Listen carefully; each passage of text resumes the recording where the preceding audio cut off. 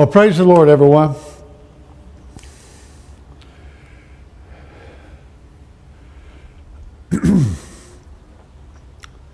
After the death of Solomon, because of Solomon's sin, because in his old age, his foreign wives led him astray, and he began to build places for pagan worship, even the sacrifice of children to Moloch and Shamash.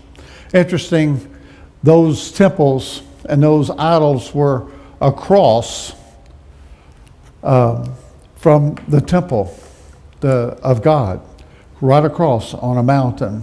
So they were facing each other. It's just a tragic thing that happened. God appealed to him twice and said, Solomon, you know, right? Cut off again? Be faithful to me. And but Solomon continued on. And because of that, God says, I'm going to take the kingdom from you. I'm going to tear it into two kingdoms. But I'm not going to do it in your lifetime because of your father David and how faithful he was. So after Solomon died, his son Rehoboam became king of Israel. But true to God's word, God split the kingdom. And there was an uprising because Solomon wanted to build, he built the temple of God. And it cost so much money. And they taxed the people so much that people were having a difficult time. And it wasn't just the building of the temple, but it was also his palace, the building of his palace for himself. And so after Solomon died and Rehoboam became his son, Rehoboam became king, then the people rose up and they came to the elders and they said, listen, we are taxed to the limit. Will this king, ease our burden? And the older men went to King Rehoboam, and he listened to them, but then he consulted his young men, his young advisors. And his young advisors were offended by that request. And so they said, don't give in to this. You need to be a strong king. You need to let them know who's boss. And so you tell them, and he did, where my father whipped you with whips, I will whip you with scorpions. Meaning, I'm going to put more burdens on you. And that was a very sad thing to say and a bad thing to do, but it was God's will because it was going to split the kingdom. So 10 tribes left under the leadership of a pretty wicked man called Jeroboam. He became their king. And he made priests of the lowest class of people in all of Israel. Now, from that time on, when we see in the Bible, Israel most always is talking about the northern 10 tribes. And the house of Judah, or Judah, is the 2 tribes that remain, Benjamin and Judah, in the south. The capital of the southern kingdom of Judah was Jerusalem, which had been the capital of all of Israel. And Jeroboam made Samaria in the land of Ephraim. And if you don't know who Ephraim is the youngest son of Joseph, of the two. He had an Egyptian wife.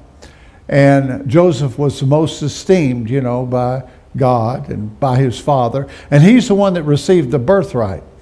And he had 2 sons, Manasseh and Ephraim, but when Jacob came to bless the 2 children, his 2 grandsons, because Joseph said, all the children that you have after these 2 will belong to you, but these 2 I adopt. So they became known as half tribes of Israel. But they are known also, when you see the tribe of Joseph or a blessing in like Genesis 49 and 50 about Joseph, it's talking about both of them. Now what God said was that he he switched. When Joseph brought his two sons, he brought his oldest son, Manasseh, to Jacob's right hand. Jacob couldn't see. He was blind at the end of his life. And he brought his oldest son to his right hand to receive the greater blessing. That was Manasseh. And he brought the younger brother, Ephraim, to the other side, to his left hand. But Jacob, under inspiration of the Holy Spirit, crossed his hands and put his right hand blessing, the greater blessing, on the younger. And Joseph saw it and he said, "No, Father, that's the younger son." But the father, being blind, knew, because the Spirit had moved him to do that. And he said, "I know, son. And this son, Manasseh, will be a single great nation on the earth. But his brother will become a whole colony of nations on the earth." Now, who does that sound like to you? Does that not sound like the United States and the European, not the European, but the UK, the British Commonwealth that colonized the entire world? You know, the British used to say at the height of their power, they said the kingdom, the sun never sets on the kingdom of Christ our King, because somewhere the sun was shining on a British colony. The British colonized more nations, more places than anyone else in the entire world. South Africa, East Africa, the Caribbean. The United States was a colony. We were a British colony. We were under King George, you know, when the Revolutionary War began. We rose up against the king and the empire of Britain. And they came and tried to force us, you know, into submitting to their power. But God gave us providence, because it was time for a single great nation to rise upon the earth. So now when you read in the Bible the prophecies coming against Israel, understand this: Israel and Jacob is the same person, the same people. Jacob's name was changed to Israel when he wrestled with the Lord in the wilderness of Penuel. And the Lord had to take his hip out of socket because he was saying, "Bless me, I won't let go." Then the Lord changed his name from Jacob to Israel. So Jacob and Israel is the same. Now, listen, this is very important. The end time, the great tribulation that comes upon the whole world, is called in Scripture the time of Jacob's trouble. It is, now, it's trouble coming upon the whole world, but the target is Israel. Now, Israel is both natural and spiritual. Amen? There's a spiritual Israel. You know, the Apostle Paul said that Gentiles, it doesn't matter if you're a Gentile or not. If you're born again, you are Abraham's offspring and you're heirs of the promises of Abraham. We find in Romans chapter 9, it is not the children of the flesh who are regarded as the descendants of Israel or as Israel, but it is those born according to the promise. You see. So there is a spiritual Israel that began with righteous Abel, and then there's a natural Israel that began with Jacob. We could say Abraham, but the Bible says Abraham is the father of us all. Now, Israel is the first fruits, the nation Israel is the first fruits of the nations. Amen?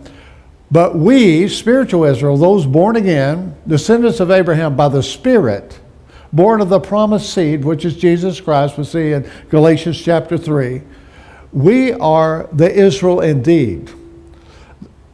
Paul said in Galatians chapter 6, he ends his letter telling the Galatians, you are the Israel of God. Earlier in chapter 4, he tells them that they're Abraham's offspring indeed and heirs of the promises.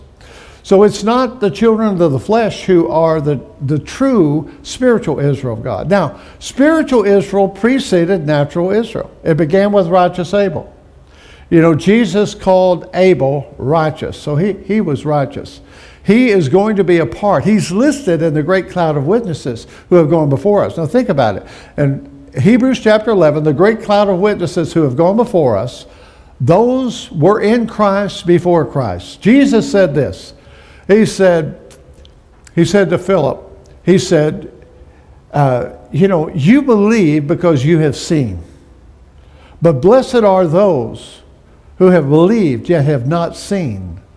Now listen, he's talking about people like Abel. He's talking about people like Noah, like Sarah, like Rebecca, like Ruth, like Abraham, that they couldn't look back and see Calvary. They couldn't look back and see the cross. They couldn't look back and see a provision made for their salvation.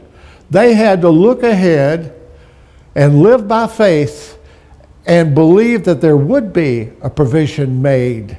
Amen? That they had to look ahead and say, I believe. I don't see it with my natural eyes, but I believe and receive by faith that God will provide a sacrifice for me. On the hill called Moriah, God provides. Calvary in the New Testament. So that's what they believe. So now listen. When you see those prophecies about Israel and about this time of trouble that's coming upon Israel, understand this. That's not talking about that little country across over there on the Mediterranean Sea.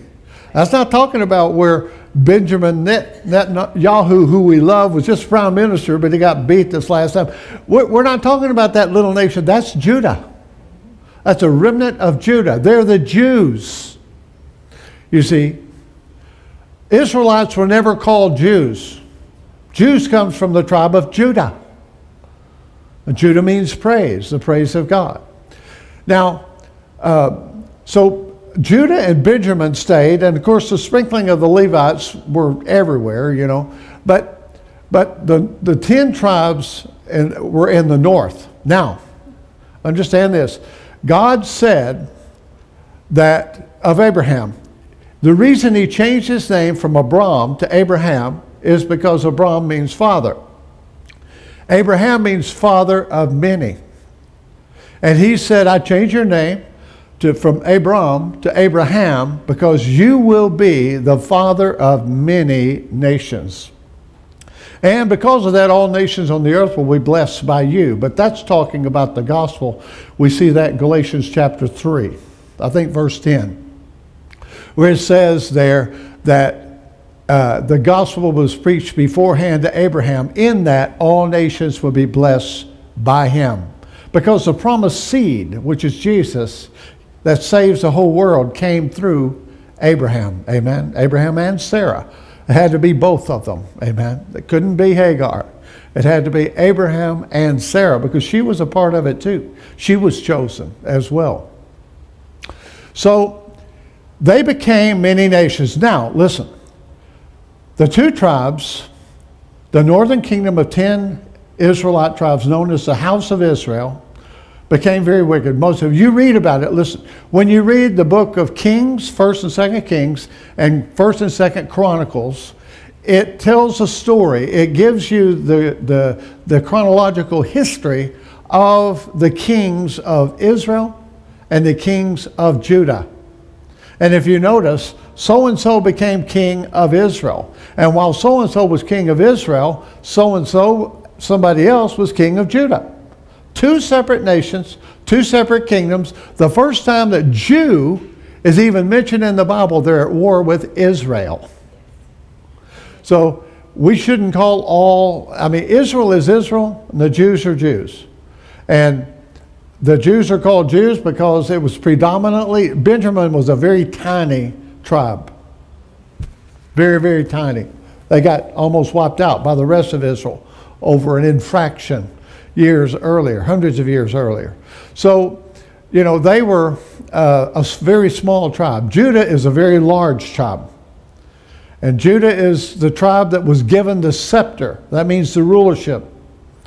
That's why David, who was a Jew from the tribe of Judah, will be a king. That's why Jesus didn't come as a Levite. He didn't come as a Josephite. He didn't come as a Reubenite, you know, or anyone else. He came as a descendant. He was born into the family of David, who is a Jew. So Jesus is a Jew. So Jesus, you know, as in the natural, has no right to be a priest. But he was a priest already from the beginning as Melchizedek, you know, with no beginning of days, no end of days. And the priesthood of Melchizedek, by which we are now born into, preceded that of Levi and Aaron. Amen. It existed before. And this was added later. There's a priesthood to the natural Israel, and there's a priesthood to spiritual Israel. And in fact, we are the priesthood of Melchizedek. And we see that in the book of Hebrews, chapter 5, 6, 7. So we know that we are of the priesthood of Melchizedek. 1 Peter chapter 2 says that we are the church, a royal priesthood, kings and priests. Revelation chapter 2 and 3 tells us repeatedly that we will sit on thrones and rule with Christ for 1,000 years during the millennial reign of Christ. We have a crown. We will wear a crown, and we have a throne. And we will sit on a throne. Whether that's literal or not, I don't know. But it does mean that we will carry the authority of a king.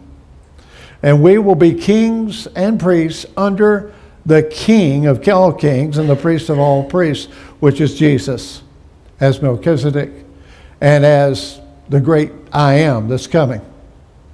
So that's going to take place. Now, in 721 BC, because of the wickedness of the 10 tribes in the north, God warned them over and over and over and over again and said, if you do not repent, I'm going to send the mighty Assyrians upon you, and they shall be my scourge to scourge you. And they will take you away. And nobody wanted to be under attack and conquered by the Assyrians. There's no one in history like the Assyrians. The Assyrians were the most ruthless, cruel of all empires that we know. You know, if you ever watch Star Trek, if you ever watch that show, you ever seen that? Well, you know, the Klingons that are they're the Klingons of the ancient world. That's what they're like. They're just, I mean, all it is it is a culture of brutal warfare and conquering. I mean, that's what, they glorified that as brutal. And the 10 tribes did not repent. And earlier than that, he began sending the Assyrians in, and they were conquering cities. But the capital city, of course, is Samaria in the land of Ephraim. You want to know why Jews hated the Samaritans in the New Testament? It's because they knew that the Samaritans were not even Israelites. Now they were at this time, but later on during the time of Jesus, they weren't, and I'll explain. But here in 721 BC, 721 years before Christ was born, the Assyrians came down upon the northern kingdom, and they have conquered Samaria and the whole kingdom. Now, what they did is they carried all the people that they could get. I mean, there's probably a few people that escaped, but they carried them all away as slaves. The Bible talks about it. I've seen the bas reliefs on the wall of which they themselves carved, you know, showing what they did. I saw one of the city of Latish, and what they would do is, and God said they will carry you away with hooks, and that's what they did. They had these big, like giant fish hooks, and they would put them through people's lips or put them through their nose, and have a rope on them. You'll go wherever they want you to jerk on you, and they would take you wherever. They did that with everybody. They were very, very, very cruel.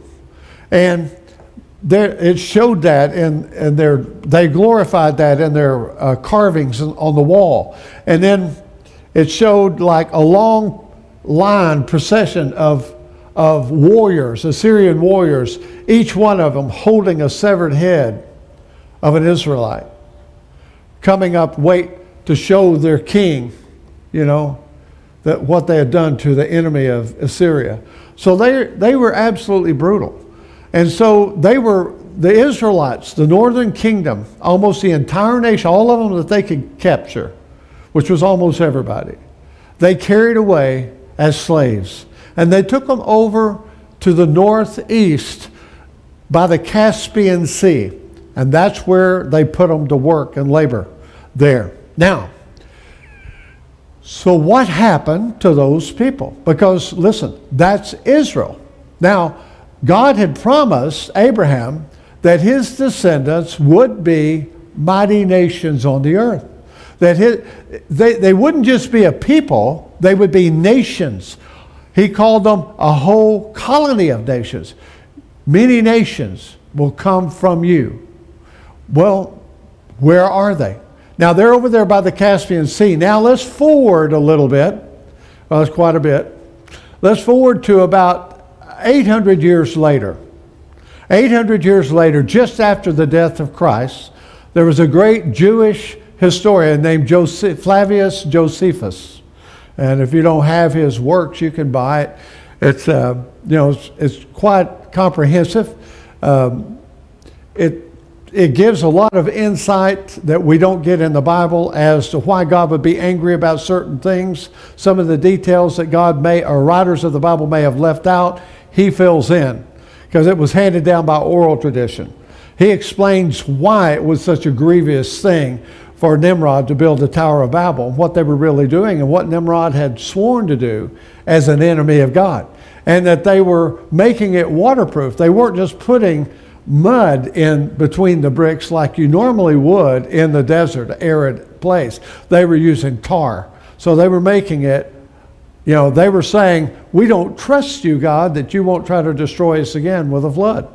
And so we're going to build this tower so we can get to you to make war with you if you ever try to do it again. It was an act of defiance, and that's why God had to divide the languages and stop the building of that, because it is a symbol of rebellion. Incidentally, that is on the cover of the European Commonwealth's welcome invitation. Welcome to join the United States of Europe, the European Commonwealth. On it is Peter Bruegel's, a Dutch painter, his rendering of the building of the Tower of Babel. That is actually on the cover. And it's not finished. And then it says there, many tongues, one voice. Exactly what God was against. He had to stop that. Well, now they're building Babylon again, you see. And so when the European Commonwealth became the Commonwealth, they had, just like the end time beast has two capitals, just like Rome had capital in Rome. The Roman Empire had a capital in the city of Rome, and they had a capital in Constantinople, named after Constantine the Great. It's in Turkey. It's Istanbul, Turkey now. But then it was split kingdoms. See the two legs of the statue, as we'll see. And Daniel 2. So, on this, when they built a new $12 billion parliament building in Strasbourg, France, for the EU, European Commonwealth, they literally made it as a replica of the Tower of Babel being built by the painting of Peter Bruegel. They deliberately made it look like it was still in construction. It's finished, but it looks like it's not complete. And it is a tower. If you go inside that building and look up, you see the sky. And all the offices and the rooms are on the outside. That's what you find as the capital of the EU. Tell me they're not the beast. Oh yes, they are. Now you know what we find over in Brussels, Belgium? Brussels, Belgium is the other capital. They have two capitals. Strasbourg, France, where this building, that's a replica of the building of the Tower of Babel, and in Brussels, Belgium. And you know what they have sitting outside the front door, the openings of the door in the court out front? They have a woman riding the beast. Yes. That's at our website. You can go to our website where it's under the articles, the beast arises. I've got pictures of it. And that's not all. Look, there's a woman riding the beast. And the beast is a black bull. And in reality, in mythology, it was a white bull. And the woman is Europa, by which Europe is named. And the story goes in mythology is that Zeus, the god Zeus, the Greek god Zeus, was looking down and saw this beautiful woman sleeping by the seashore of the Great Sea, the Mediterranean Sea, and saw that she was beautiful. So he came down, he turned himself into a beautiful bull, a white bull, and he laid down beside her. When she woke up, she saw him, and then she rode him, but he jumped into the Great Sea, went to the island of Crete, raped her, where she gave birth to those mythological half-human, half-animal creatures, you know, that are there. So the very name of Europe comes from the rape of Europa. Now, in the early 1900s, right before World War I, the Germans got obsessed with the occult. They got obsessed with ancient artifacts. They were in hot pursuit, and Hitler continued that, wanting to find the spear of power. If you don't know what the spear of power is, it is the spearhead that lanced the side of Jesus, because it was believed that whoever possessed that could rule the world. And they were looking for the chalice, or the Holy Grail, which is the cup of redemption that the disciples, that Jesus gave the disciples. Look, they were looking for all this, and they were looking for the Ark of the Covenant, because it's the most powerful object that's ever been on this planet, is the Ark of the Covenant. They were looking for all this. Now, they went into Turkey. We find in Revelation chapter 2 and 3 where Jesus writes the letters to the 7 churches, his 7 churches. You know, and there's a church called Pergamum. And he says, I know where you live. You live where Satan dwells, where his seat is. That was well known at the time to be the temple of Zeus. There was a temple of Zeus there in Pergamum, Turkey. There was a big altar there that they sacrificed on. Now, that was Satan's seat. That's what God called Satan's seat, and John called it there. Jesus called it that. The Germans, before World War I, went in there, excavated that, and brought it back to Germany. And they reconstructed it, made it in a side of they built a museum for it, reconstructed it, put it in there. And you know what the name of the museum in Berlin, Germany is? Pergamum Museum. Yeah, Pergamum Museum. And you can go to this day, you can look it up on the internet and literally see the seat of Satan. And then when Hitler came to power, he actually had a replica of the altar made, a big square altar. And if you see him outside doing those speeches where everyone's mesmerized and he's working them up to kill the Jews and to go to war, he's standing on the seat of Satan, you see, a replica of the seat of Satan. Now, that's not the only thing they did. They went into Iraq and they excavated the Ishtar wall, which is the Babylonian wall. Beautiful blue wall. It's gorgeous. And it has all these symbols, these animal type symbols on them. And there's 336 of those, I believe it is. That's the number. You know, in Hebrew, numbers have letters. And letters have numerical value, just like Roman numerals. And Roman have letters, but they have numerical value also. In the Hebrew, it's called the gematria. You use Hebrew letters to come up with a number. So there's always that question when you're talking about the number of the beast. Is that talking about use Roman numerals because that's who's going to be in power, revival of the Roman Empire? Or is it the Hebrew gematria? We don't know. I mean, I don't know. Somebody might know. I know God will reveal it before it's all over to somebody that's got wisdom. But anyway, they brought that wall, they brought the wall and the gateway by which Daniel had to pass through. Shadrach, Meshach, and Abednego had to pass through. And it had 336 figures, demon animal demon gods on it, and 336 it spells out in Hebrew hell. Yeah, it's a number for hell. So the Jews commonly called that gate the gateway to hell. That's what they went through it. Shadrach, Meshach, and Abednego, and Daniel they were carried as captives through that gate. The Germans excavated that, brought it back, and put it in the Pergamum Museum. Those two things are in the Pergamum Museum. And then the capital of the EU, of course, Germany is the head of the EU. And then you've got Strasbourg, France. You've got the capital, a building of that, as a replica of the building of the Tower of Babel, the ultimate in rebellion against God. And then in Brussels, Belgium, you've got the woman riding the beast, the rape of Europa. So there has to be every kind of demonic spirit that is at work there. Now, after Germany did that, guess what happened? They started World War I. And then not long after that, World War II.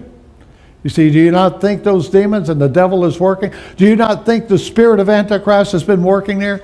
That the spirit of Antichrist will say, I want to rule the world. I'm going to take over. I'm going to rule the world right here, of course. And God has been standing in the way. But you know what? He's about to just step out of the way right now. If he hadn't already, I think he probably already has. I just saw yesterday where this doctor I really trust a lot. His name is Clark. He's in the UK. And I found him to be quite reliable and balanced. And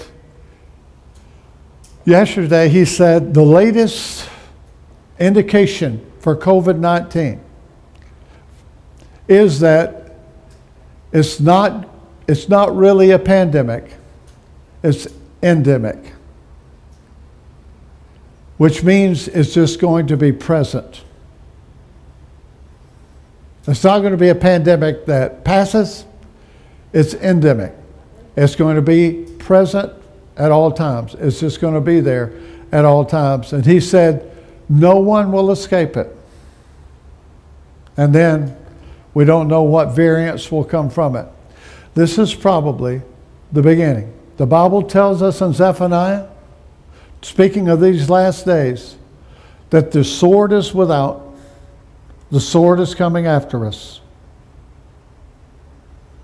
and pestilence and famine are within. And that's where we are. I don't think we will ever be normal, probably again. And here's the thing, it's dividing the world. It's dividing people. You know, Biden gave a speech Friday. I think it was Friday, maybe it was Thursday. Maybe it was Thursday. It was Thursday. It was Thursday, wasn't it? He gave a speech basically saying that this is all blamed on the unvaccinated. The unvaccinated is to blame for it all. And then he put in mandates saying if you have any business that has employees over 100 people, they have to make sure every one of them is vaccinated, or they have to test them every single week. You see, so it's creating a tremendous problem. And people are he's dividing, and that's what the devil does. We're being divided. Now, so Josephus said about, I was saying about, you know, the Assyrians coming in 721 BC, before Christ. They came and took the 10 tribes, and they took them over by the Caspian Sea. Now, by the time Josephus came along and Jesus came along, the 10 tribes had been gone. Now, Jesus actually, and I think it's in Matthew chapter 10, he actually sent his disciples.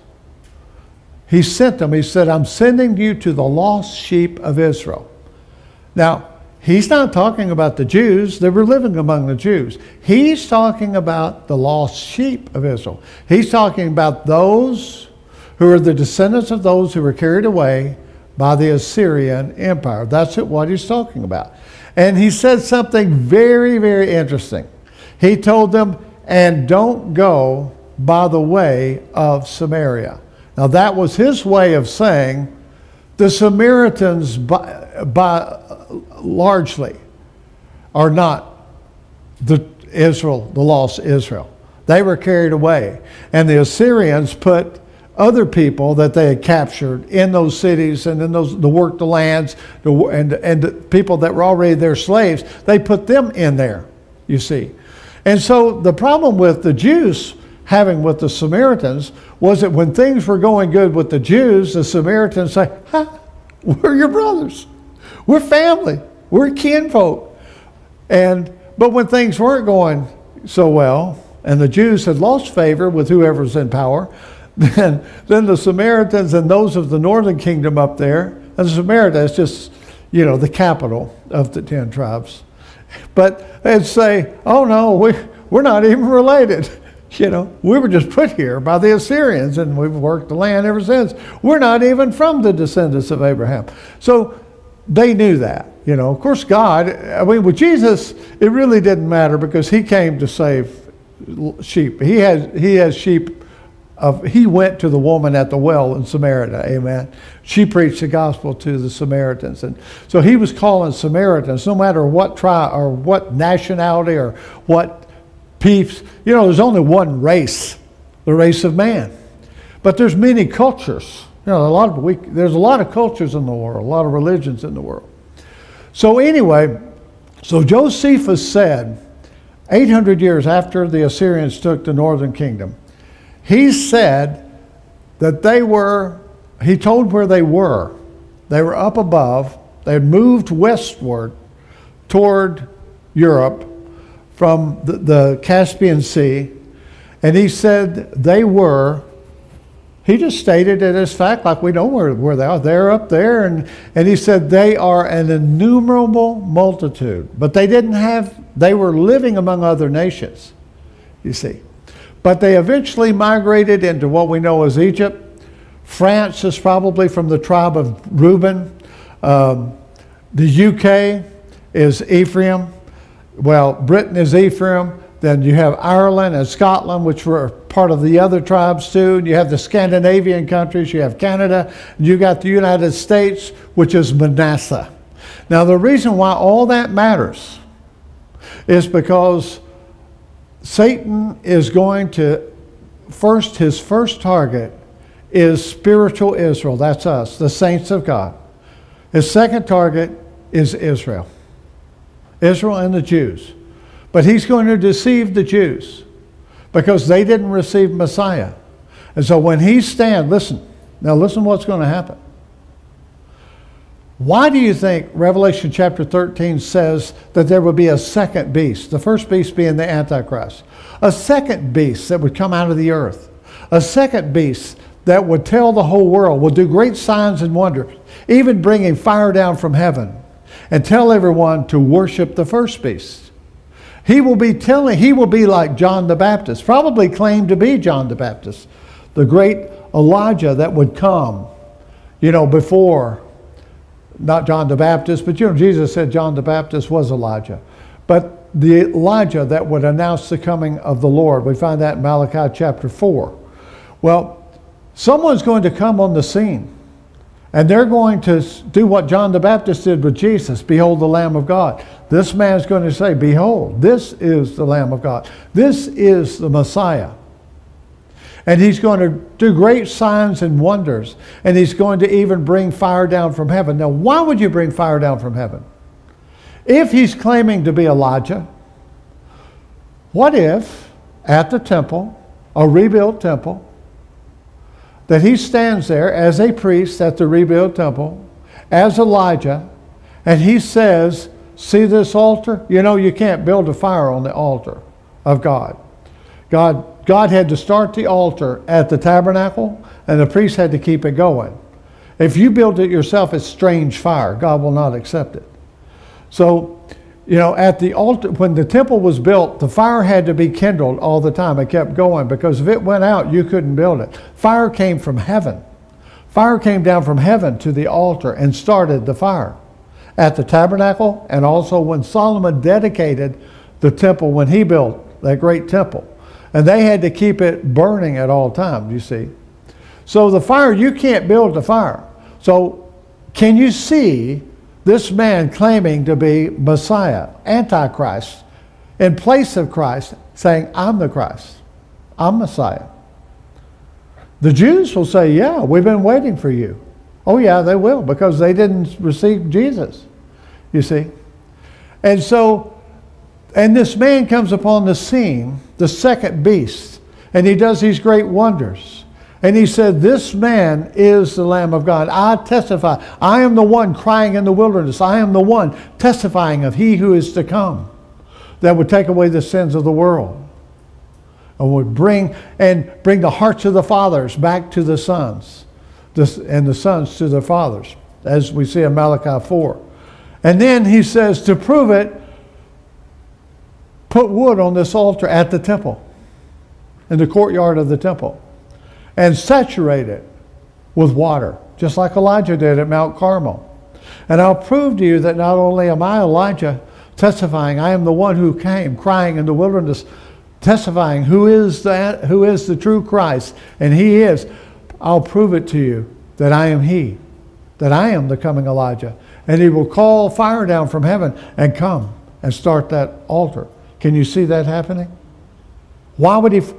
Revelation chapter 13 says he will bring fire down from heaven. It doesn't tell us why, but what did the first Elijah do?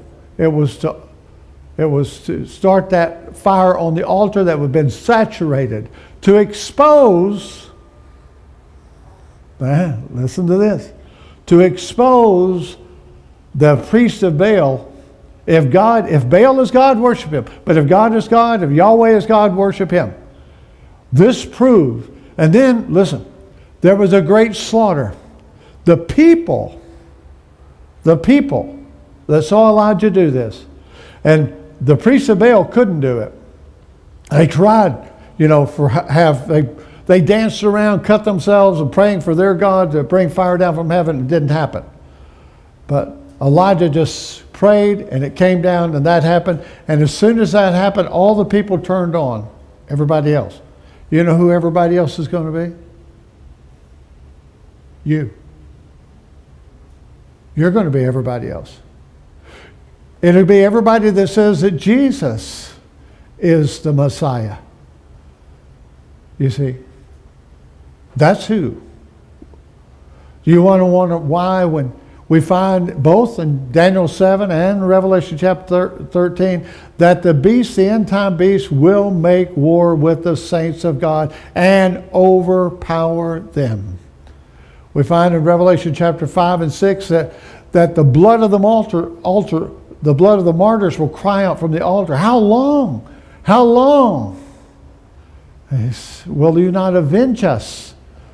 And the Lord will say, until the rest of your fellow servants are killed.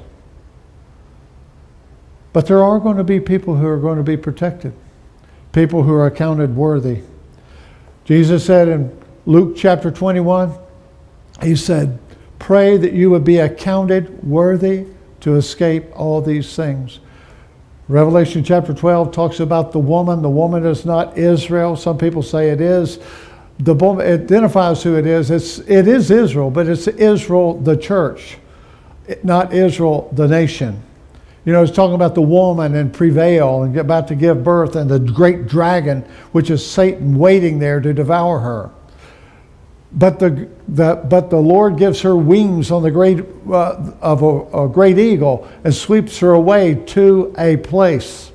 And the dragon comes against her with a flood, which is probably an army, like the Egyptian army came against Israel at the Red Sea. And it says, but the earth helps a woman and opens up, and the flood is swallowed up by the earth. And then it says, and the woman goes into the place of wilderness. Now, how do we know that's not natural Israel?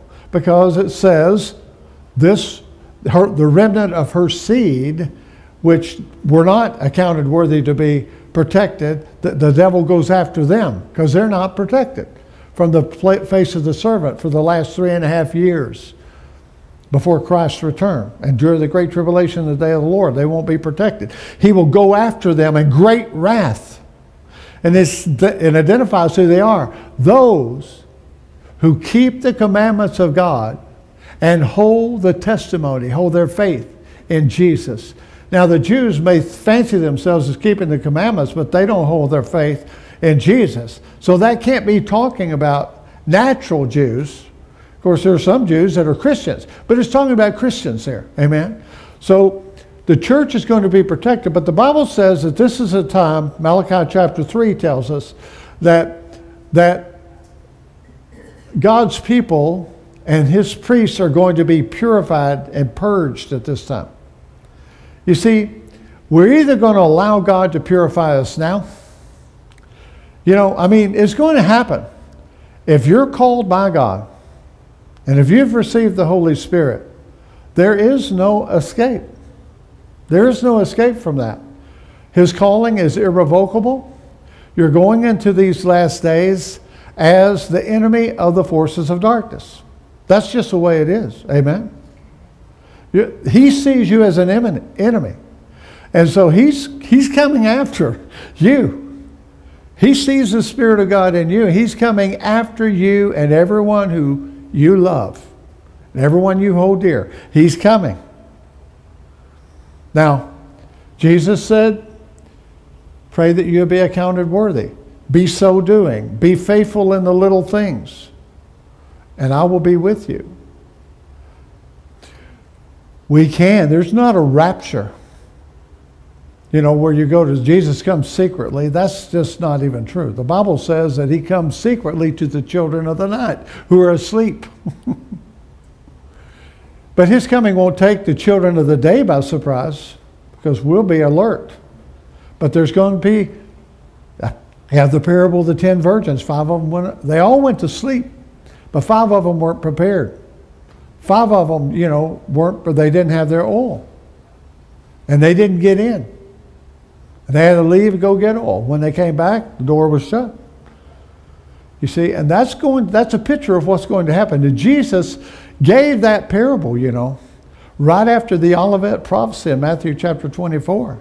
And after the end of chapter 24 saying, you better be ready, because you don't know what time, day or hour I'm coming. You better be ready now.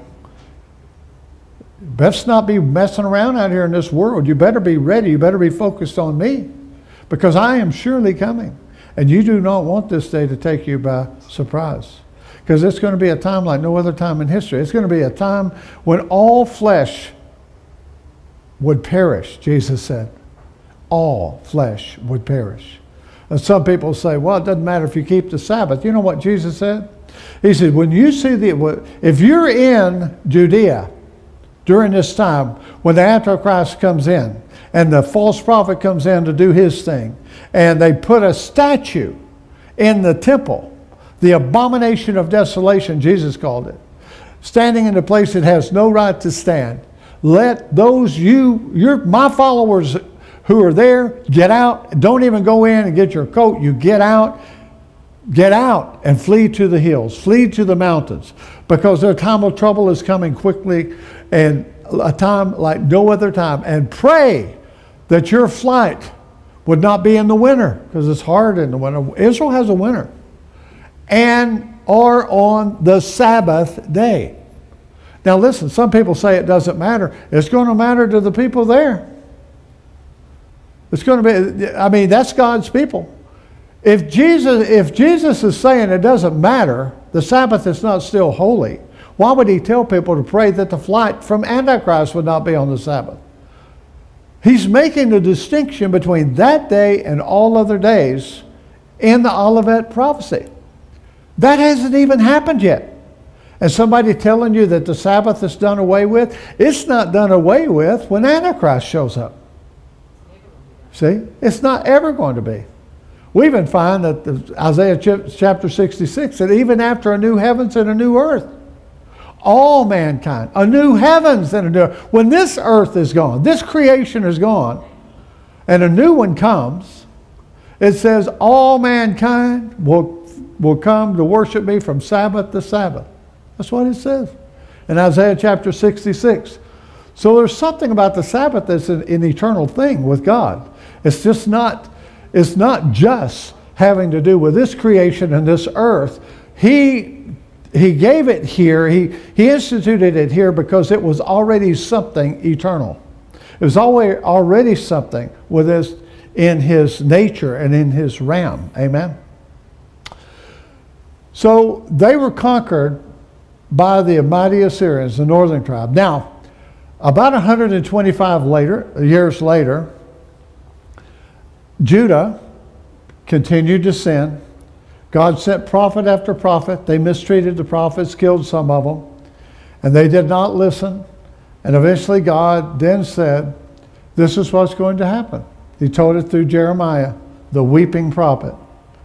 It was difficult. He was mocked. False prophets were saying, he's a liar. Everything is going to be fine, O king. Don't worry about a thing. Your enemies are going to be handed in, given into your hand. You don't have to worry about it. That's what the lies that were being said. They put Jeremiah in stocks. They mocked him. They slapped him, and everything. You know what Jeremiah said? Listen, prophets have an unpopular message sometimes. Most times. It's difficult.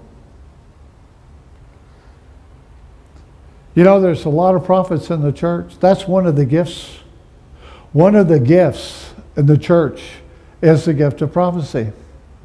And in 1 Corinthians chapter 14, Paul said, pursue all the gifts, but especially that you may prophesy.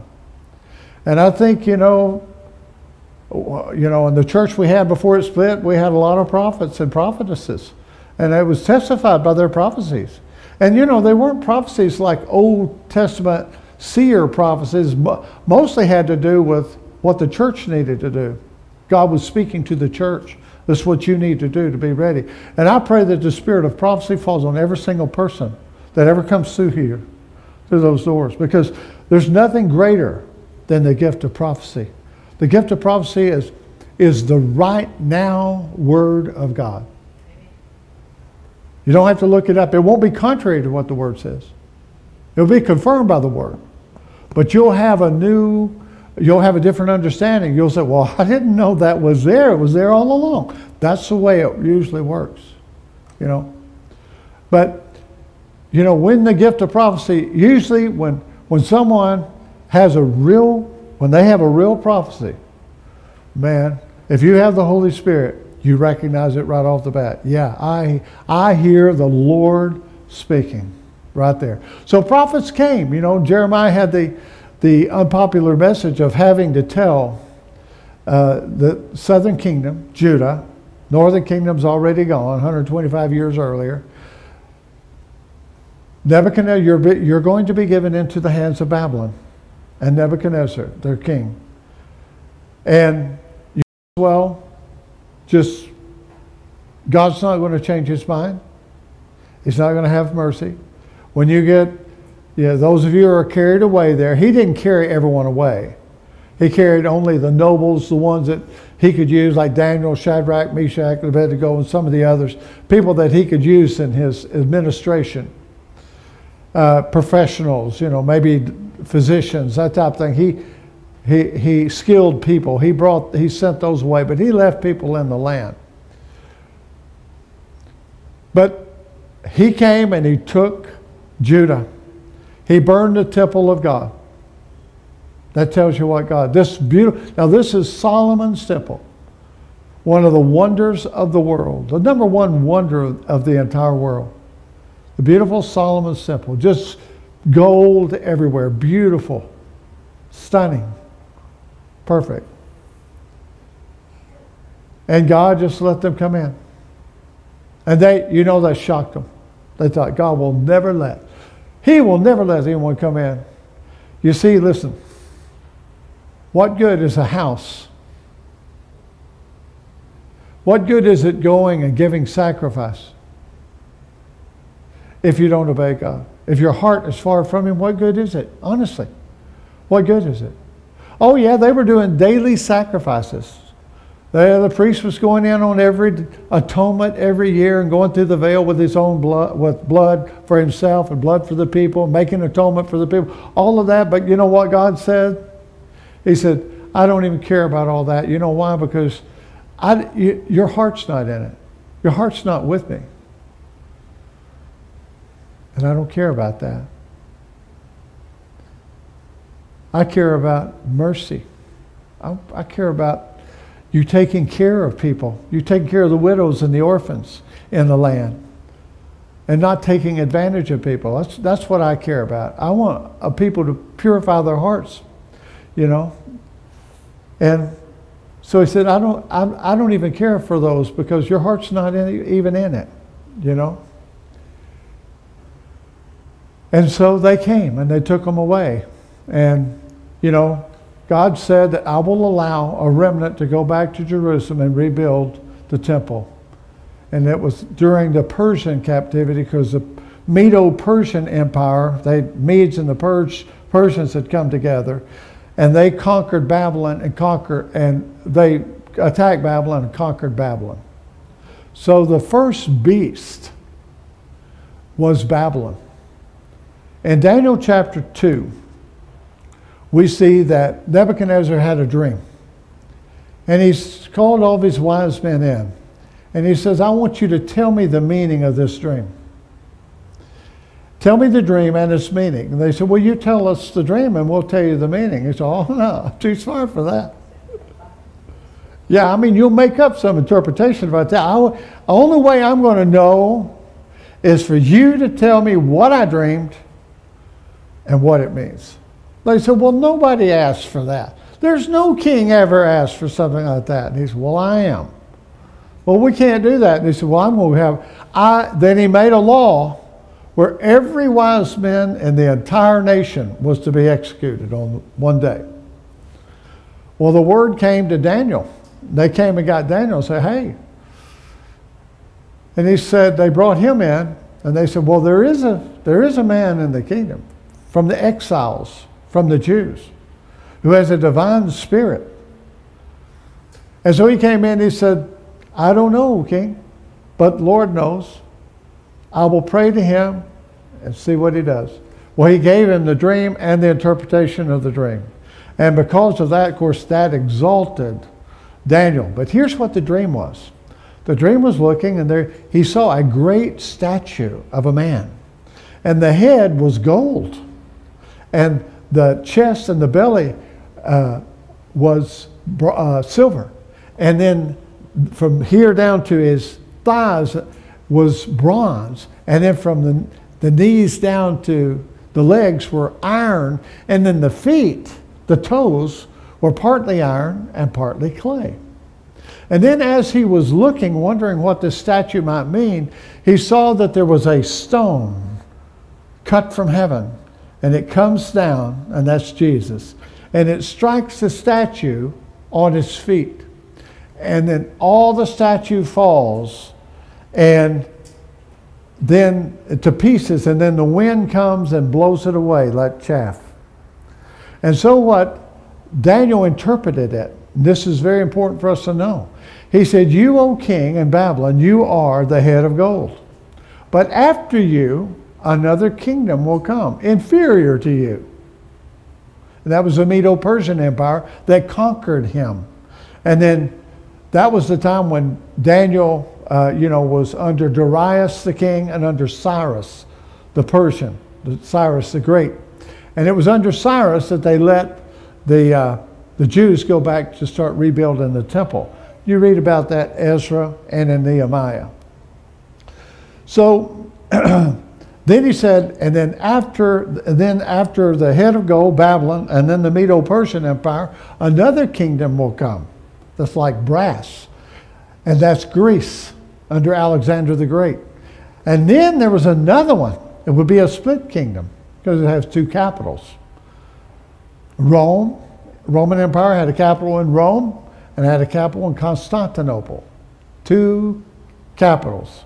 They called it the Western and the Eastern Empire. They ruled the known world. And it was iron inasmuch as it breaks everything down, you see. And then there would be a revival of the fourth. See, not a different one, not a fifth kingdom, but a revival of the fourth. In Revelation chapter 13, it says that the fourth beast will suffer a fatal head wound. Maybe that's real. Maybe the Antichrist will actually be assassinated and be dead for 3 or 4 days, and the false prophet will raise him back to life, like Elijah raised the child back to life. You know, that could happen too. not just a fire down, come from heaven, but do the works of Elijah. That may happen.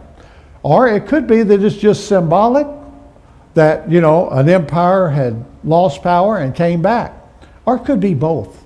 It could be a dual prophecy being fulfilled, you know, which so often does happen. So he's, now, during the revival, there's 10 toes. And these toes are partly mixed with iron and clay. And it said these kings, these nations, they don't really mix well together, but they've come together, but they don't really have anything that keeps them, they're not blood related, you see. They're coming together as something else. In this case, it's a trading bloc. Get it? European Union, what do? They trade, they buy, and they sell. See? What does the beast, you have to have his mark in order to buy or sell. It is a trading power, you know. And he's going to claim to be Christ. The Jews are going to believe it. He's going to sit in the temple. They're going to think he's the greatest thing. And the Bible calls Jerusalem Babylon in Revelation chapter 18. The woman that rides the beast is not a church. It actually says, the woman you saw riding the beast is a city. That's what it says. And then it says and then it says the 10 horns. Who are those? Those hills are 10 kings. That's what it says. They're not like or seven kings. You know, you see where the woman is over is like surrounded by 7 hills. And I said, well, that's wrong, because it's the city of 7 hills. Did you know that Jerusalem is also surrounded by 7 hills? Yes, it is. But that's not what it's talking about. The actual says the 7 hills you saw are 7 kings that would arise. And then it's names later on. And the city who you saw is Babylon. Now, that's not talking about Babylon in Iraq. That's talking about Israel. That's talking about Jerusalem. That's what it's talking about. Now, you might think, how would we know that? Okay, that happens, right, in chapter 17 and 18. What do we find in chapter 11? The 2 witnesses of Revelation 11. The 2 witnesses. You know where it says that they prophesy? You know where it says where they are killed? You know what the Bible says? It says they're killed in a city called Sodom and Tyre. I believe, right? Tyre and Sidon. No, Egypt. Is that right? Let me look. But it's 2 pagan cities. Amen? Let's get that. Let's just make sure we got that right.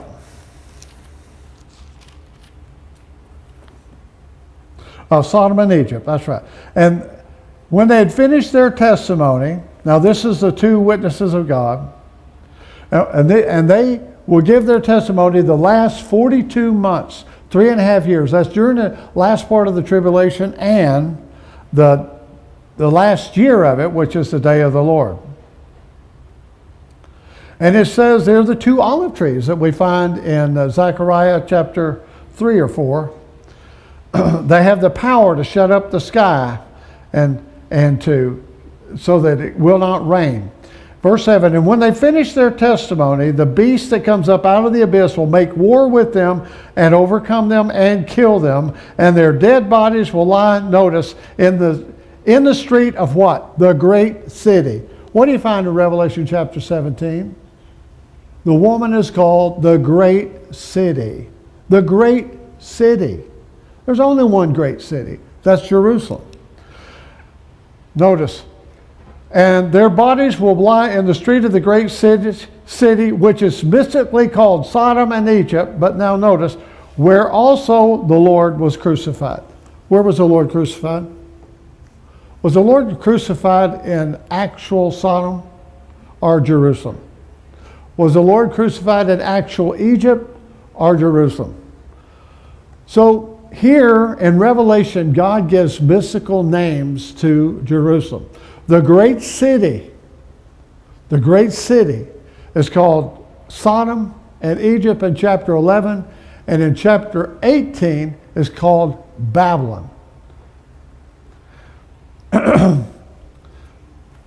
Now, so we find that during the time of those last empire, the revival of the fourth empire, God will establish a kingdom. And that's what God told the king. God told Daniel, and Daniel told Nebuchadnezzar. Then during the time of these kings, God will establish a kingdom that will crush all of these other kingdoms. In other words, bring down all of man's world ruling empires. And they will fall and crush and be blown away. And then that rock, which is Jesus, will grow into a mountain and become a whole, it will be a kingdom that fills the whole earth. Amen? So that's what we're looking at. Now, let's go over to, we're going to go over to Daniel chapter 7. We'll read in Daniel chapter 7 here in a minute. So now let's just go over Daniel chapter 1. Daniel is taken to Babylon. You know, after Judah is conquered by Nebuchadnezzar and Babylon, he's taken to Babylon in order to serve the king. And he becomes an important part of his administration. In chapter 2, we have what I just paraphrased, and that is Nebuchadnezzar having that great dream of a statue, and that statue being destroyed by a rock from heaven, the rock, Jesus Christ, the rock of ages, coming down, smashing the statue on the feet, because that's who is in power at the time. During the time of these kings, that Nebuchadnezzar's dead, Cyrus, Darius is dead, Alexander the Great is dead, Caesar is dead. It's the time of these kings the God of heaven will set up a kingdom and destroy all of man's kingdom, and his kingdom will fill the earth. That's what we see in chapter 2. Chapter 3, I want us to understand this. We know the story. Nebuchadnezzar was talked into having a great statue built of himself. And he was being worshipped as a man, God, king, you know, as a God in the flesh, like so many of those pagans, dictators had been. And so, and then the decree went forth, whenever the music would sound during the day, everybody was to bow to this statue, in the direction of this statue. Wherever they happened to be, you know, in the city of Babylon, they were to bow. Well, you know what the story is that it happened to where, you know, the music sounded, everybody bowed, and there was 3 young boys that didn't bow. Shadrach, Meshach, and Abednego, 3 Jewish kids, and they wouldn't bow. But they were very wise and very important to the king. You see, they were a part of his administration. So the king didn't want to kill them. But the news came to him and said, you've got 3 who are rebellious against you. They're not doing what they said. So this king this God king did what he would have never done to anybody else. He said, hey boys, listen, maybe you didn't understand the rules, so I'm going to give you another chance. You know, when the music sounds, just bow down, you know, just bow down and everything will be fine, you know. So he's giving them a second chance. That just didn't happen. And so, and they're very bold. They say, well, king, we're not going to bow down. You see, our God, we are not to bow to another God or to the image. We don't worship. We don't use graven images. So we're not going to bow down. And our God is able to deliver us out of your hands. But even if he doesn't, if he chooses that we die this day, let it be known to you, we're not going to bow down. And the Bible says in chapter 3 that he was so enraged, that he was so angry that his face literally was distorted. He was that mad. And they had this furnace. And he said, I want you to heat that furnace up 7 times hotter than it ever has been. And I want you to throw these boys in there.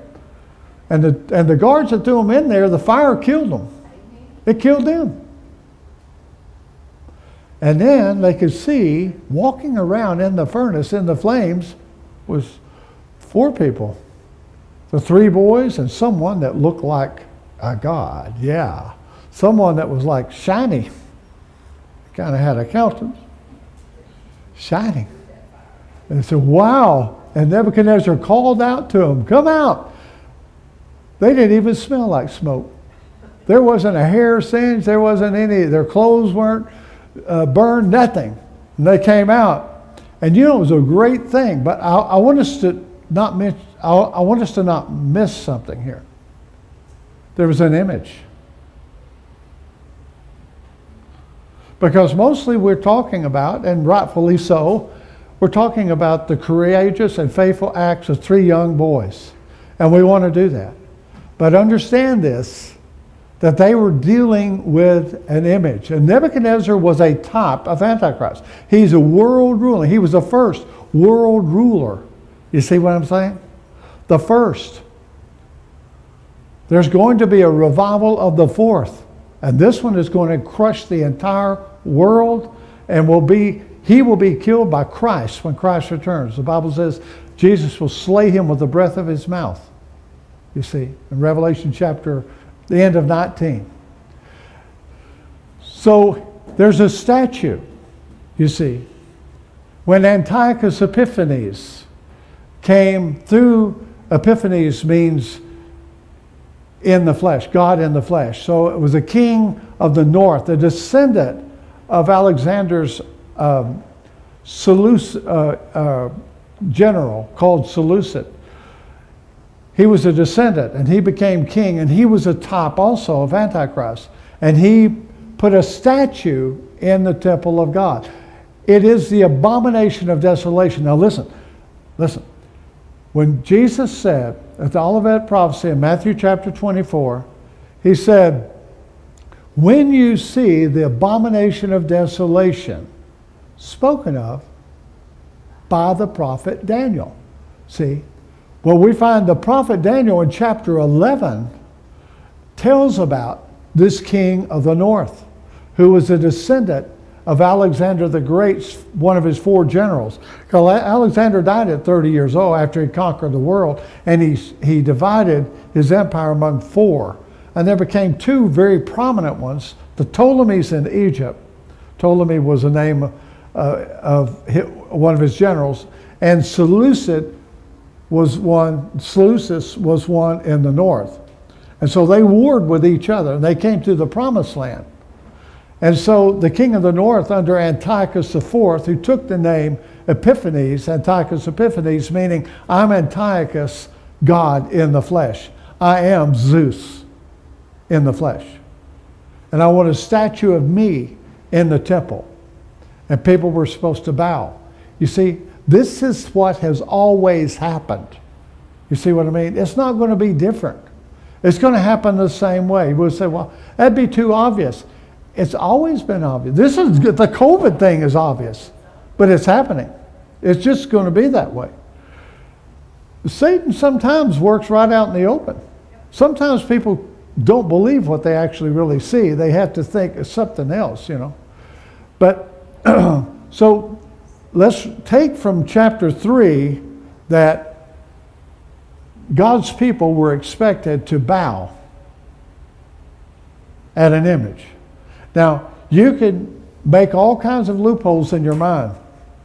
You could say, well, you know, we're supposed to respect authority, and God told us, you know, that God put Nebuchadnezzar in power, and then, you know, I mean, after all, he made this, and I guess, you know, there's a lot. Well, that was going through the people's heads. All kinds of things like that, you see. So we have an image there of someone who is a type of Antichrist, Nebuchadnezzar, a type of the end-day empire as the beast in Babylon, the first one, and he used an image of himself, a statue that people had to bow to. Now we find that the end time beast will have an image that will speak. Revelation chapter 13 says this image will speak and will declare who it is that doesn't have the mark. It's a spiritual thing. I don't know how that's going to work, but I think there will probably literally be. What do we have right now? In Brussels, Belgium, we've got a statue. There is a statue out front of a woman riding the beast. It's right out in the open. Something else maybe you don't know. But throughout Europe, there are these statues, these big iron statues or bronze statues in cities where they're grotesque.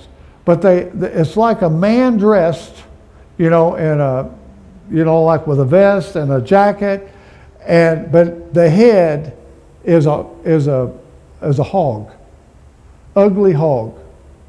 And you know what the statue is called? The beast. Yeah. Those statues are called the beast. Now, in that, the beast is supposed to depict the ugliness of racism, you see. That's what they're doing it for. But just think about it. Just the idea that you would have a statue that you would call the beast throughout Europe. And you have on one of your capitals, you have a woman riding the beast. The other capital is a building that is built of a replica of a painting of the building of the Tower of Babel. This is not an accident. Then you put together the Ishtar wall. You put together the seed of Satan. And then what happened with Germany, with World War I and then World War II. And it's been that way ever since. And so it's going to be that way. So there was a statue that has been used, we know, throughout history. It was used in the temple, by Antiochus Epiphanes. And by the way, that's what Hanukkah is about. Hanukkah is about the miracle of when they removed that statue and they drove them out under Judah Maccabees, and the Jews drove them out, and they went in. They took that statue out, but they had sacrificed swine's blood on the altar, so it all had to be cleaned, and you couldn't use just any olive oil in the lamps in there, and it's dark inside there. When you go inside, it's dark. There's no windows, inside the temple. It's covered by a veil that's 6 inches thick, So it's dark in there. So you have to have light in both the holy place and the Holy of Holies, and the veil separates, the thick veil separates the two, but the other one also has a veil, and it's dark and there's no windows in there. So you have to have light. Of course, there's no lamps in the Holy of Holies because God himself lights, is the illuminate there. But in the holy place where you have the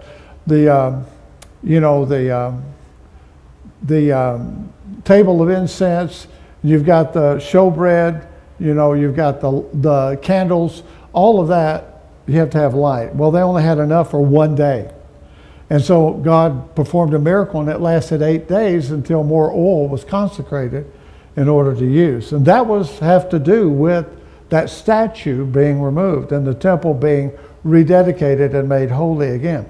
So in chapter 3, that kind of tells us how the devil is working. See, he's used statues before. He used it with Nebuchadnezzar, the image of something that's other than God in place of God, instead of God, Antichrist. Now we go to Daniel chapter 7, and these are the four beasts. And here we find that here in verse 2 of chapter 7. Daniel said, I was looking in the vision by night, and behold, the four winds of heaven were stirring up the great sea. And the great sea is the Mediterranean Sea. And that's important because that's where these kingdoms come from. Every one of them is on the Mediterranean Sea, the Great Sea. Somebody said, well, Russia's the beast, China's the beast. That's silly. The beast has already been here. It was called Rome, the Roman Empire. It's the same united Europe that will be revived in the last days. It's not going to be somebody else. It's going to be the same one. Now the first was like a lion and had the wings of an eagle. And I kept looking, and its wings were plucked, and it was lifted up from the ground, made to stand on 2 feet like a man. And a human mind was also given to it. Now, this is just a description of what we read in chapter 2. These are the same 4 ruling empires, and then a revival of the last that will be here when Christ returns.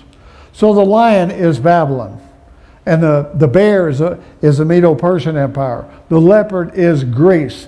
And then the 4th, which is exceedingly strong, and Daniel wanted to know. See, Daniel knew, wow, this 4th one, he's probably talking about the revival of the 4th one, the end time, is different than all the others.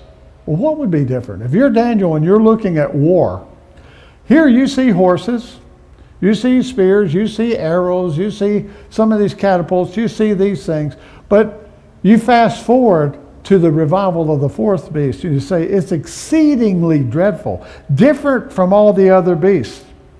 You tell me how our modern military and the weapons we have today are vastly different than what Daniel saw when he saw the lion, when he saw the bear, when he saw the leopard.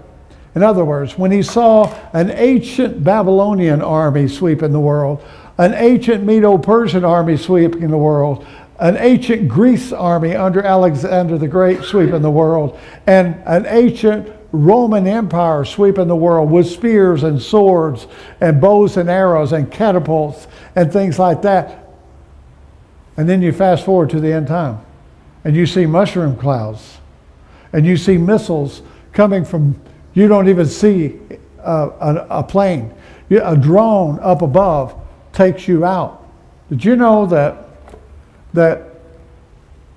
there's no need for any facial recognition? Although I wonder about, you can't trust those big tech, big tech companies, because they're in bed with the liberals for sure. But you know, I have facial recognition on my phone and I use it.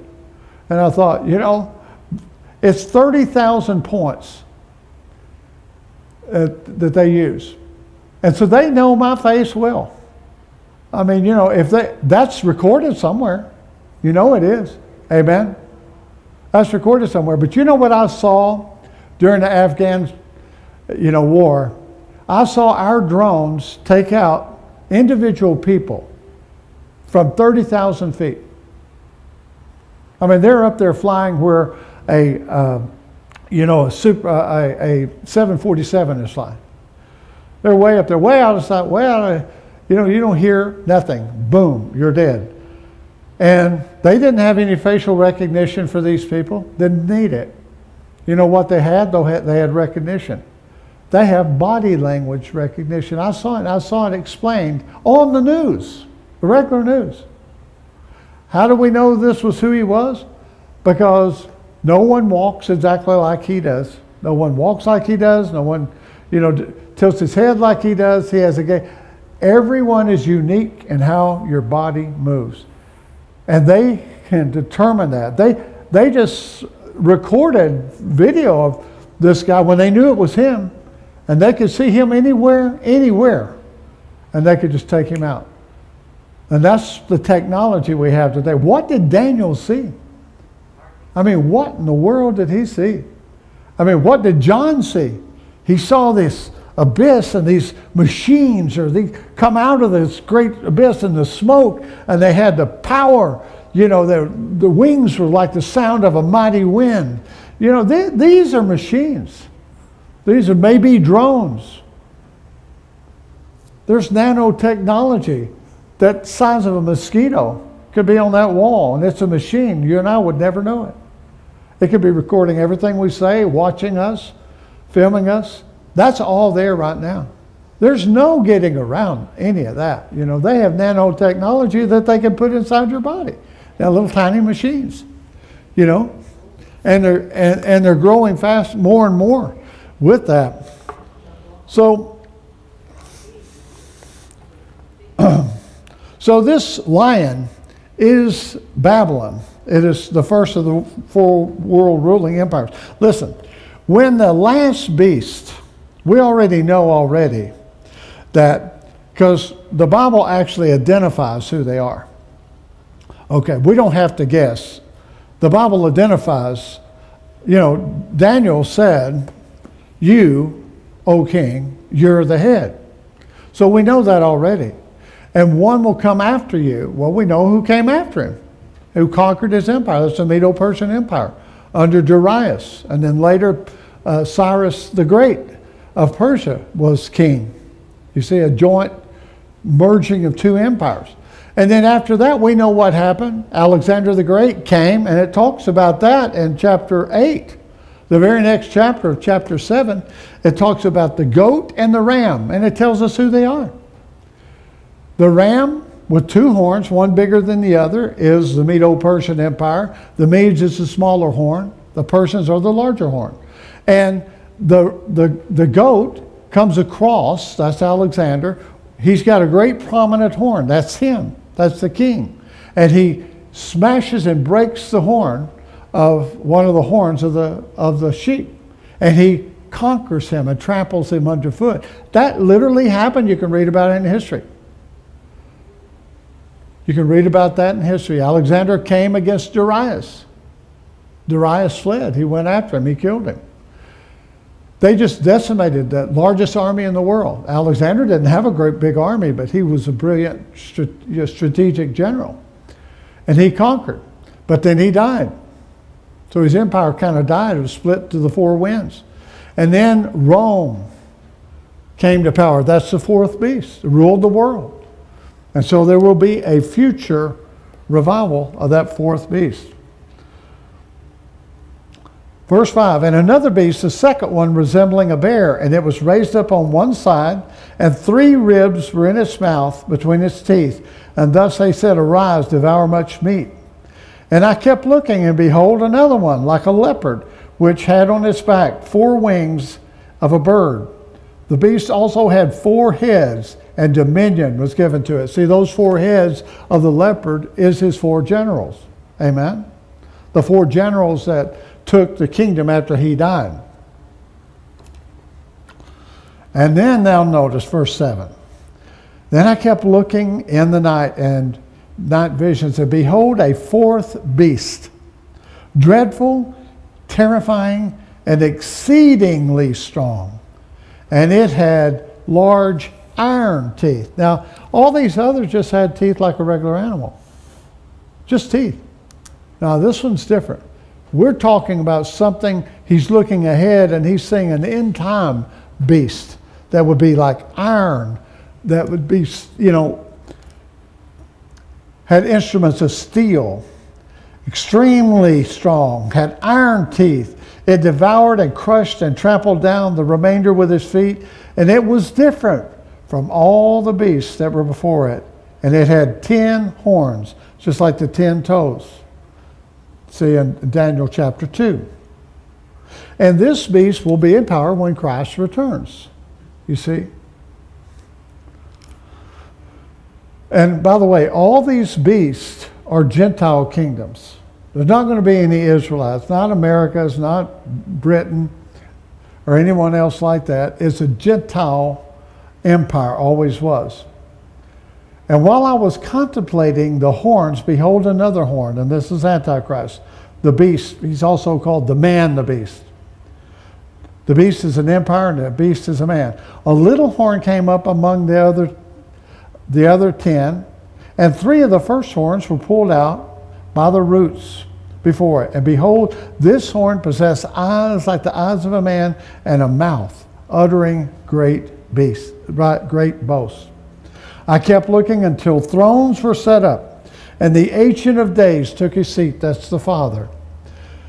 His vesture was like white snow, and the hair of his head was pure wool. His throne was ablaze with flames. Its wheels were a burning fire. So interesting that God's throne has wheels. You see that? And I mean, I wonder they're probably cool looking. I kind of like the idea of wheels. Yeah. We see that in Ezekiel the first time, where God's throne moves and his wheels within a wheel. That's interesting. So the throne was ablaze with flames. Its wheels were burning fire. A river of fire was flowing and coming out before him. And thousands upon thousands were attending him. And myriads upon myriads were standing before him. And the court set. Amen. And the books were open. Not just this book, but the book of the Lamb. Then I kept looking because of the sound of the boastful words which the horn was making. I kept looking until the beast was slain, and its body was destroyed and given to the burning fire. As for the rest of the beasts, their dominion was taken away, but an extension of life was granted to them for an appointed period of time. Today, Iraq is still here today, amen? And so is Rome. I mean, Italy's still here. Iraq's still here where Babylon is. Iran is still here where Persia was. And I kept looking in the night visions, and behold, with the clouds of the heaven, and one like the Son of Man was coming. And he came up to the Ancient of Days, that's Jesus to the Father, and was presented before him.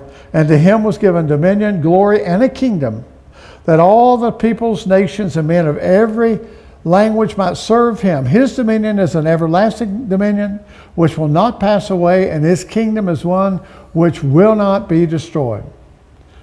But as for me, my spirit was distressed within me, and the visions of my mind kept alarming me. I approached one of those who was standing by and began asking him the exact meaning of all this. So he told me and made known to me the interpretation of these things. Now notice, verse 17. These great beasts, which are four in number, just like we saw in chapter 2, are four kings who will arise from the earth. But the saints of the highest one will receive the kingdom and possess the kingdom forever, for all ages to come. Now notice this. This is what I would want to know too. Verse 19. Then I desired to know the exact meaning of the fourth beast. He said, now that one was different. See, the other ones are contemporary. The other ones within a few hundred years of each other, you know. And they're contemporary. They fought the same type of warfare, not like what we have today. Daniel saw what would take place in the end. Then I desired to know the exact meaning of the fourth beast, which was different from all the others. It was exceedingly dreadful, and its teeth were iron, its claws were bronze, and which devoured, crushed, and trampled down the remainder with its feet. That's what's going to happen. And the meaning of the 10 horns that were on his head, and another horn which came up, before which 3 of them fell, namely that horn which had eyes and a mouth uttering great boasts, and which was larger in appearance than its associates. So see, it began small. He's here right now. He's here right now. But he will gain power, and he will speak out. He will take his seat in the temple, claim to be God, exalt himself above God. 2 Thessalonians chapter 2 says that very plainly. And notice, and I kept looking, and that horn, that man, was waging war with the saints and overpowering them. He's waging war with us.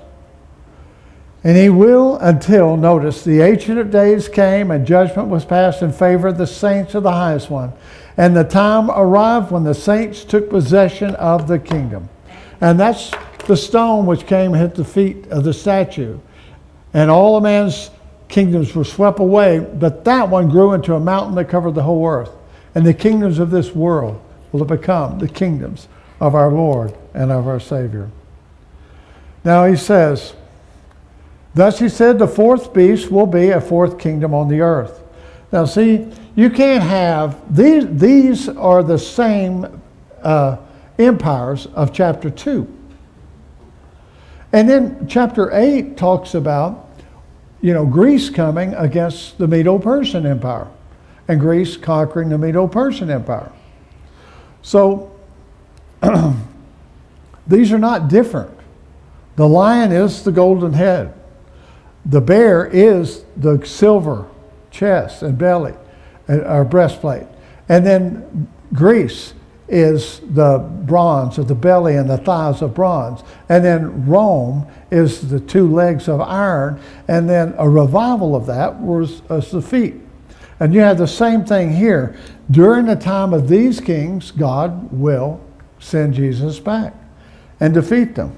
You can't, if he's defeating the feet in chapter 2, and here it's the fourth beast, it's the same empire. It's not a different empire. It's the same empire. These are the same. So it says,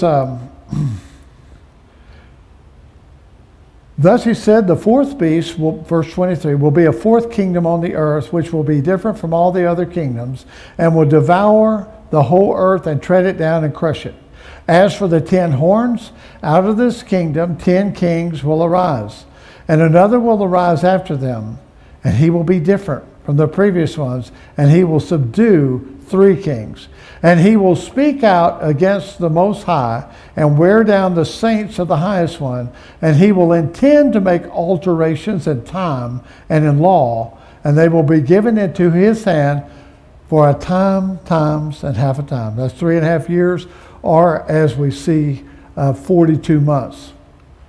But the court will sit for judgment, and his dominion will be taken away, annihilated, and destroyed forever.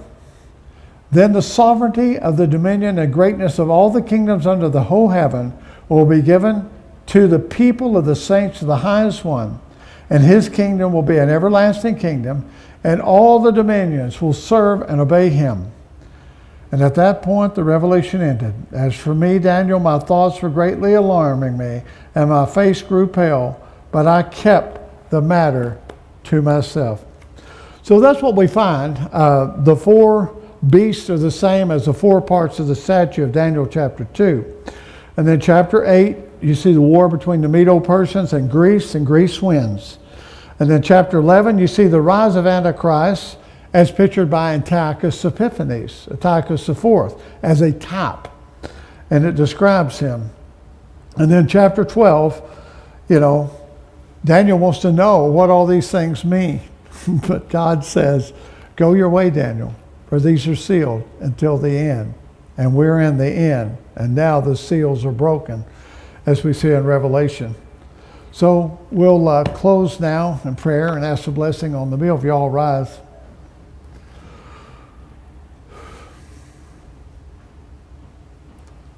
Father, we thank you so much for this Sabbath day, and also for this season, for your fall festivals, which we are in them. We just had trumpets, and looking forward to Atonement, and then the Feast of Tabernacles. We ask, Father, that you would be with us today. And I just ask, Father, that you would help us to understand these things, and that you would move us by your Holy Spirit, Father, to convict us to be ready for that day, for these great and terrible day of the Lord, and the great and unbelievable time of pressure that's coming even before that, in the great tribulation, Father. I just ask that we would be accounted worthy to escape these things and bring you glory. I thank you, Father, for giving us this assembly and for bringing us here safely, Lord, and ask that you would watch over us and protect us, as we leave here today. And I ask that you would bless this food, Father, for the nourishment of our bodies, and we just give you glory and thanks for it all, and we ask it all in Jesus' name. Amen.